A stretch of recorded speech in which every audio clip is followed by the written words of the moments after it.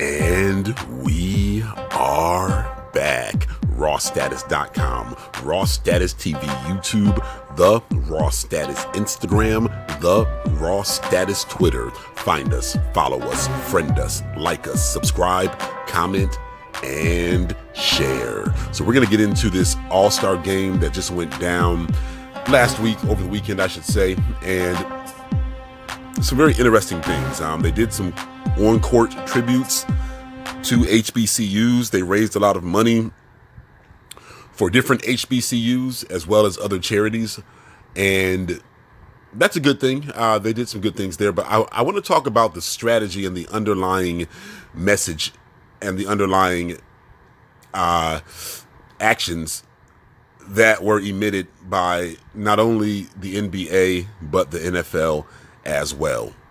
So what's going on with these tributes to HBCUs and these charities? Remember, this is a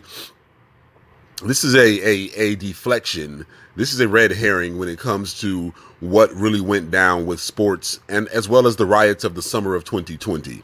Now, here we see, you remember back when players were starting to kneel. I always thought kneeling was kind of a cop-out. I thought they should have sat on the bench like Kaepernick did the first time. But that was starting to shed light on the human rights violations that are being committed by race soldiers, better known as law enforcement in America.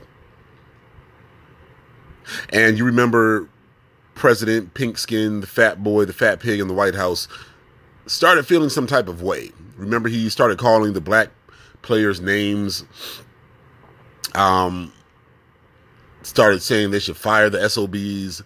So my reaction to that is, when someone is reacting to what you're doing, that means that you are doing the right thing if you have a goal in mind.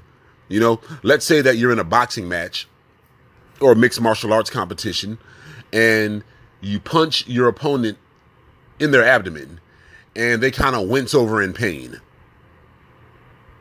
What does that tell you that you should do? You should go right back to that same spot. So when Donald Dump started whining and bitching, and when they started whining and complaining on conservative radio and conservative TV, I said one thing: the NFL players need to double down. Now, you remember they got a couple of sellouts like they always do. They got a couple of house Negroes, and they paid them some money and had them set up some phony NFL charities. And now every other commercial is a, what do you call it, a feel-good, symbolic slogan about how hard racism is in being black, and how I'm glad to be part of the NFL and the NBA because they're going to help ease the problem. You see, once again, we are falling for the trick bag for the white supremacists' best play, and that is to act like they're actually amending, or should I say repenting, because I could say amending there too, for their atrocities and their crimes. So once again, I say that we have missed the boat. We started getting some traction with the riots, with the boycotts. Do you realize that if these NFL or NBA franchises would lose, say, tens of millions of hundreds of millions of dollars a year, how fast they would call their governors and state legislatures and start telling them, look, if you want us to continue to pay taxes in your states, you better make sure our bottom line is straight. You better change some laws and start punishing these race soldiers for committing murder